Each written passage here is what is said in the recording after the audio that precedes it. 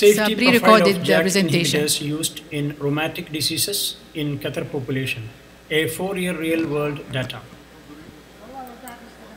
Introduction.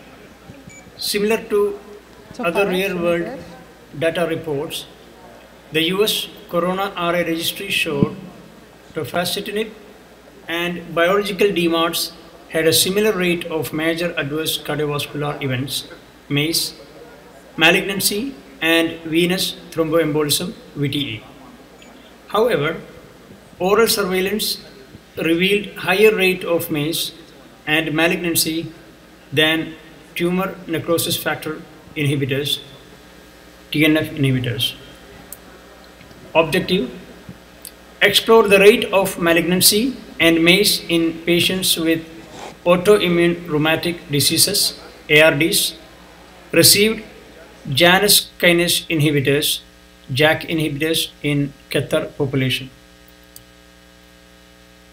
Methods: patients with ARDs who received JAK inhibitors, tofacitinib, upadacitinib, and baricitinib from 1st January 2018 to 1st November 2022 were captured electronically from the pharmacy database of Hamad Medical Corporation.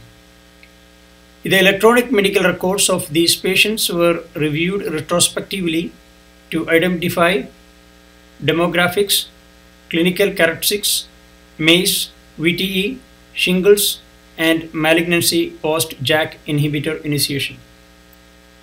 Results: demographic characteristics.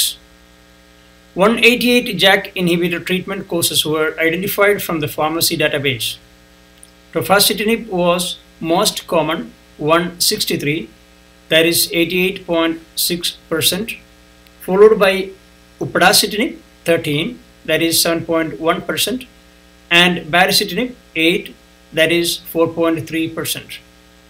Of these, 4 prescriptions were not dispensed, hence excluded from the analysis. Mean age of the patients was 51 years, female were 75%.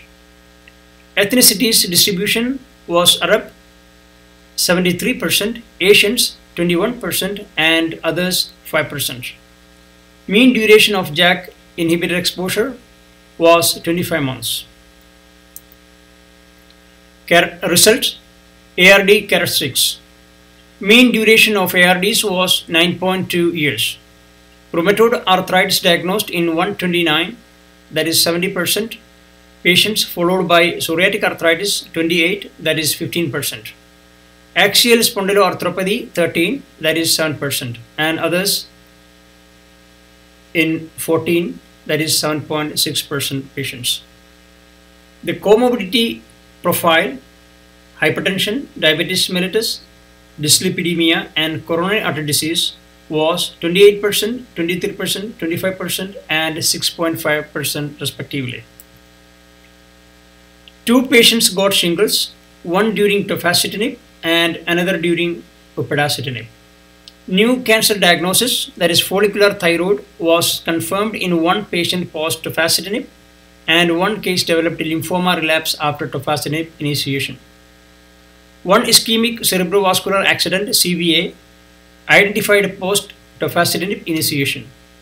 This patient was in atrial fibrillation when CVA occurred. No VTE reported from this cohort. Conclusion: data from this cohort, which had a quite good period of JAK inhibitor exposure, showed an extremely low rate of MACE and malignancy rates. A study with a control group is needed for further exploration of the association of MACE and malignancy with JAK inhibitor. Thank you.